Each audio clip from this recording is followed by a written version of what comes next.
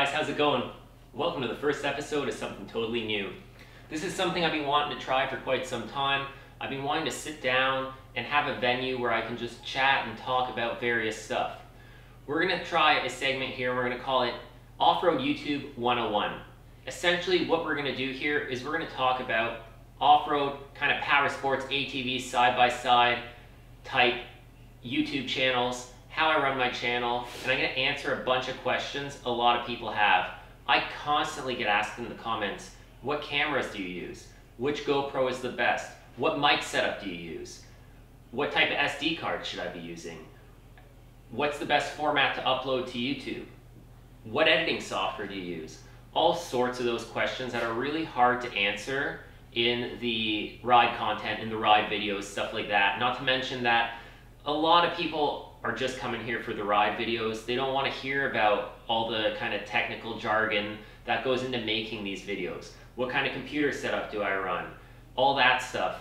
These are very common questions I get through Facebook Messenger, through Instagram, and often in the comment section of the videos on YouTube. So it's finally time to address a lot of these issues that I've been promising people to address. Aside from this, we're also going to start another segment called Tech Talk Tuesdays or something along those lines, where I'll get a chance to sit down here and we're going to talk about sponsors, supporters, various parts, reviews, positives and negatives of certain mods, and stuff like that. And that's going to give us another area to talk about stuff like tires. Which tires are the best depending on the type of riding you do? Why do I like certain machines over others? And stuff like that. Anyways, we'll keep on point with this being the first episode of Offroad YouTube 101. We're going to start off with, so you want to be an off-road YouTuber. Awesome. You know, it's a lot of fun. I make these videos because I really enjoy it. Some of them do awesome. Some of the videos I think are going to do amazing, flop. Some of the videos I think twice about even making or consider not uploading, do great. There's not much method to the madness sometimes. There's no secret formula, guys.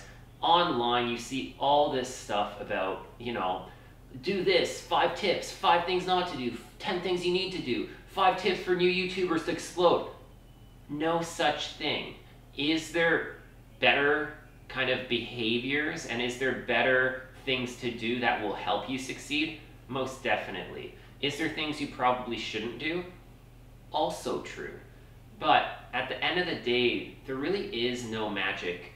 Some people make it, some people don't. Some of the people that make excellent content never get discovered.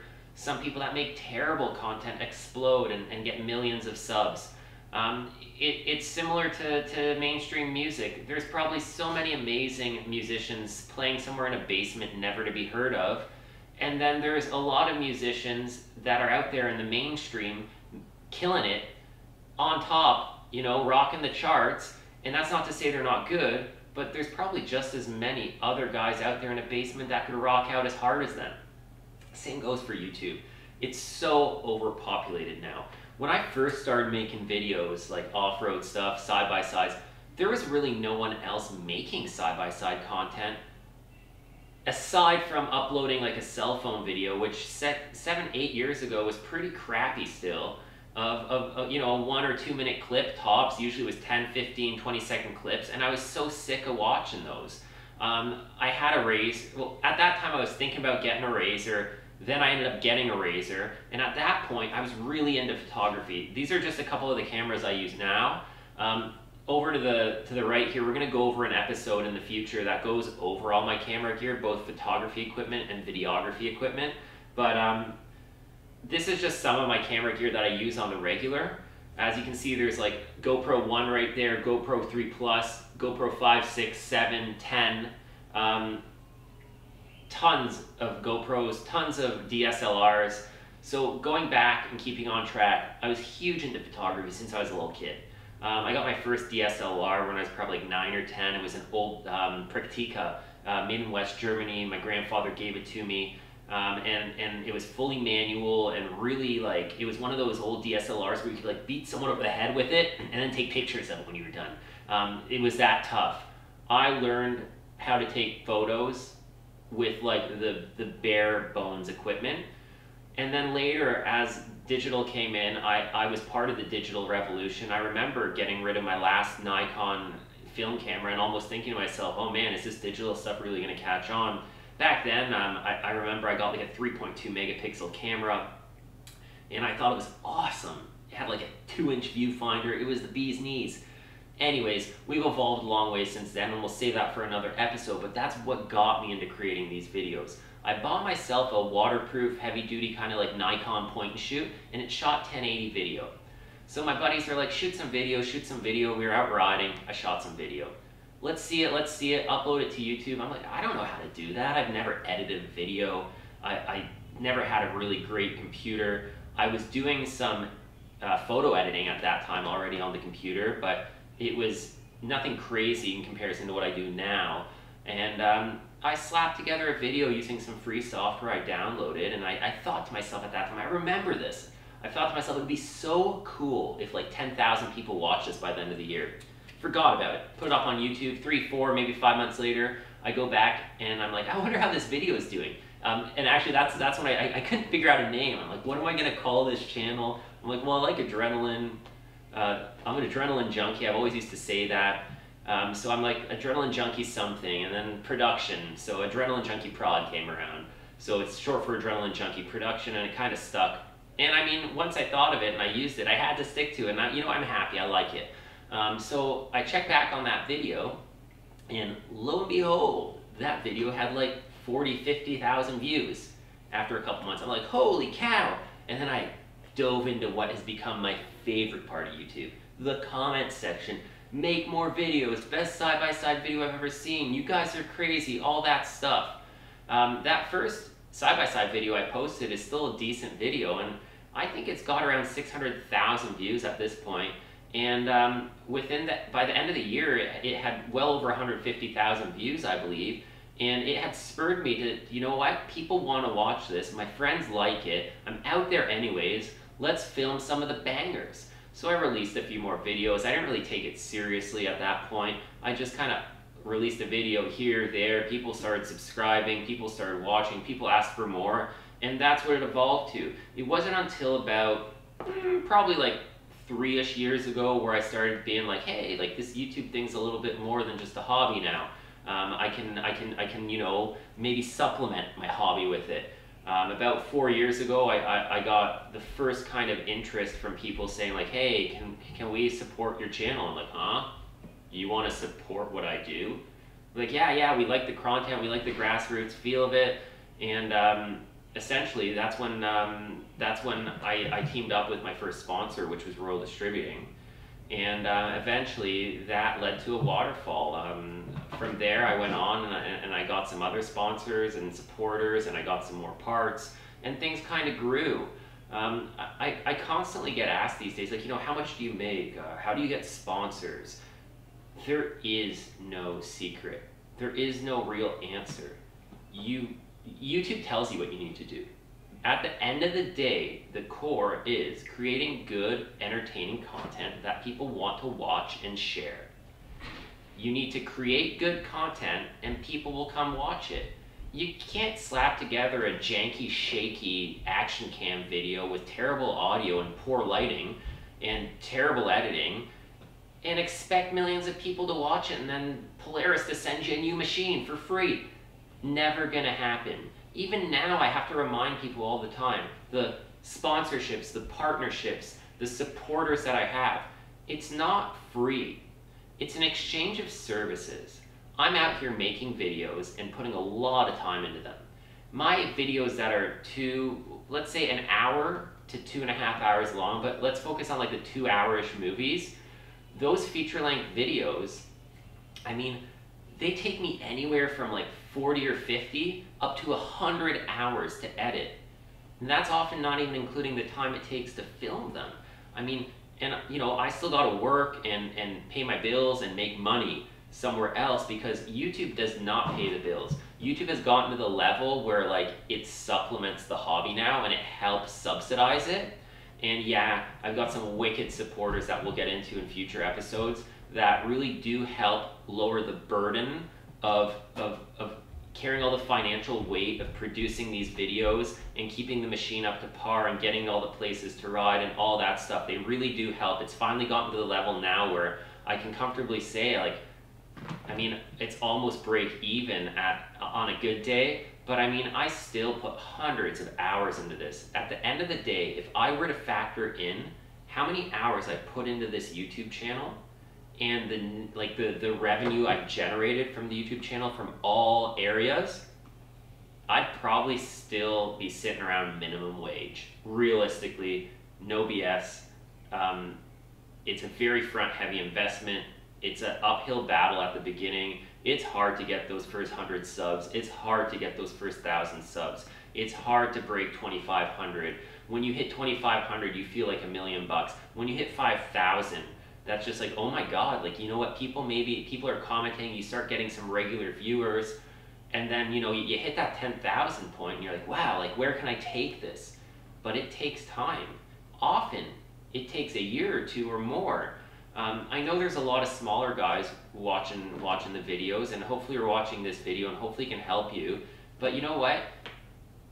I do this because I have fun doing it. I like to create entertainment. I never went into this to make $1, and my goal right now is still to keep it entertaining. It's still not a business. It's still a passion project to me. And I think that's what makes it work. A lot of you long-term viewers will have noticed there's been times where I've kind of disappeared for a few months and haven't released much.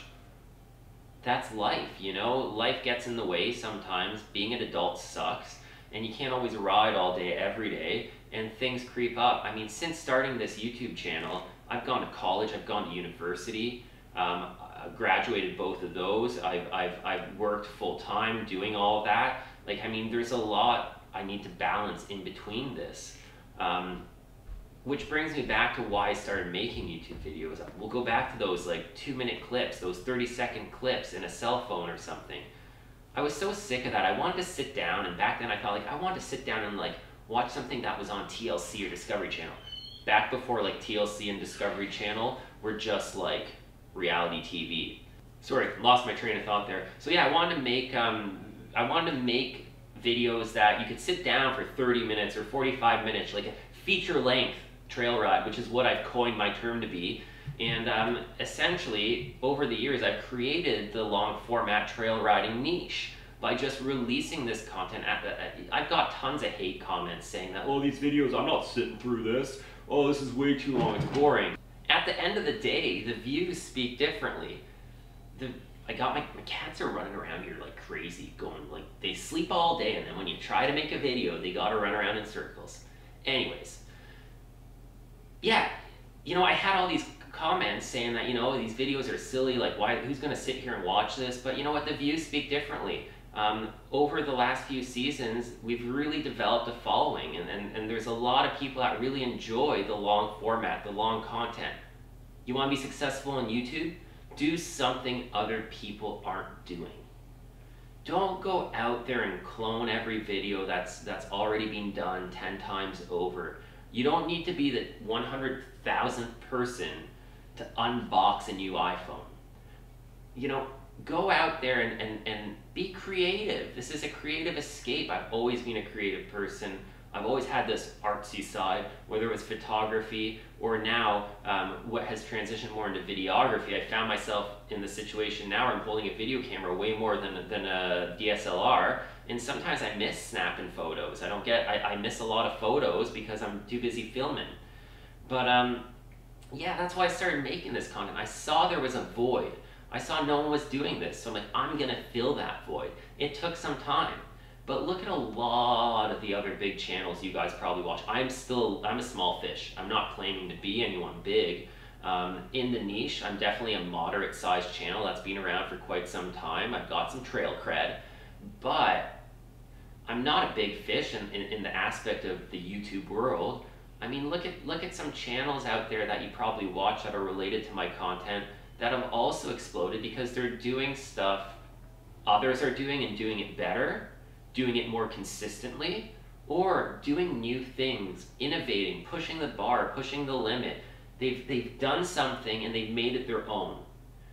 So if there's one take home from this video, just remember, it doesn't matter how many YouTube videos or web articles you read on how to be successful on YouTube. None of that's going to help you unless you have some cool content to film, something people want to consume and watch. And remember, guys, there's value in the negative comments. Constructive criticism is very, very important. That's why I always preach. Leave a comment. Let me know what you're thinking, good or bad. I want to read it. It's the best way to learn and improve and see what people like. There's going to be some hate. Ignore the hate, the empty hate. But focus on the constructive feedback. And then most of all, absorb all the positivity. I'm so happy that I can say over 95% of the interaction in the comments that I get on YouTube are positive. They're great. They're supportive. And it's amazing. So, you know, we'll keep this first episode kind of concise. We're going to break into a bunch of other episodes. I've got a list here, stuff like, you know, what gear do you use, what camera is right for you, the basics of shooting off-road, budget off-road camera setups, how to get the shot, how to edit your off-road videos, GoPro versus camcorder, $500 camera setup, 1080 or 4K, getting good audio, you know, computer setups, photography, thumbnails, starting your YouTube channel, getting sponsors and supporters, the biggest mistakes new YouTubers make. I know, how cliche does it get? But my version of it, right? And a bunch of other stuff I have, and we can dig into this. I got nothing to hide. I want to see you guys succeed. I want to collab with other channels. The stronger we build the off-road community, the better for us. I mean, I love off-roading. I started in ATVs and Jeeps, evolved into the side-by-sides, which is what I do now. And I mean, I've always been an off-roader at heart, whether it was mountain biking as a kid or riding my three-wheeler, or you know what, the bug got me early. I got a Power Wheels Jeep CJ7 with a big eagle on the hood when I was 2. That's when I got the bug. From that point on, it was only Jeep, until I could drive. I was lucky when I was around 14, my dad bought me a YJ that I could rip around the property, and I learned to drive, and I learned to work on that thing. It was the first engine rebuild, all that stuff. And since then, I've kind of gone crazy with it.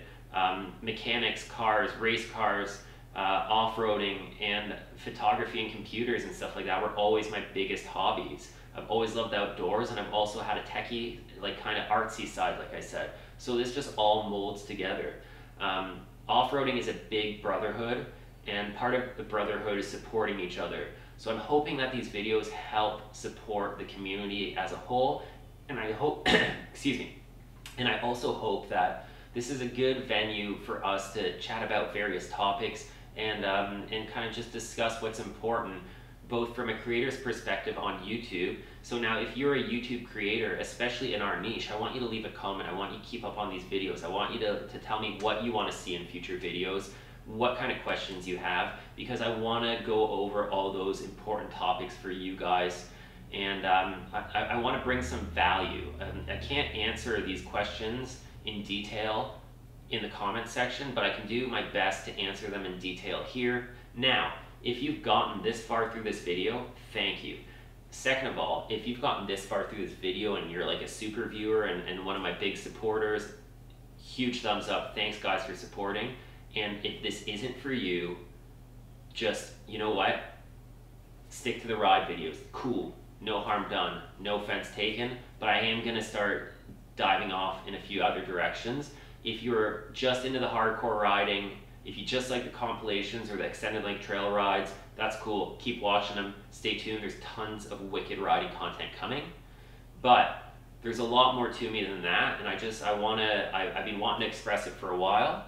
So hopefully we can bring in some new viewers and fans through some more broad range of content in the weeks and months to come.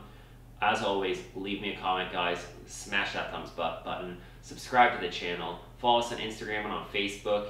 And check out the Shopify store. We're going to talk about merch and branding in future videos as well. And tips and tricks on that. And all sorts of other good stuff. So leave a comment with the questions you have and some feedback on this video. Hopefully the audio's okay. I'm gonna have to fine tune it in the next few episodes. Hopefully the lighting's okay. I've just got a really rudimentary setup right now. I'm sure the set will evolve. With that being said, yeah, ride safe out there. See you in the next video.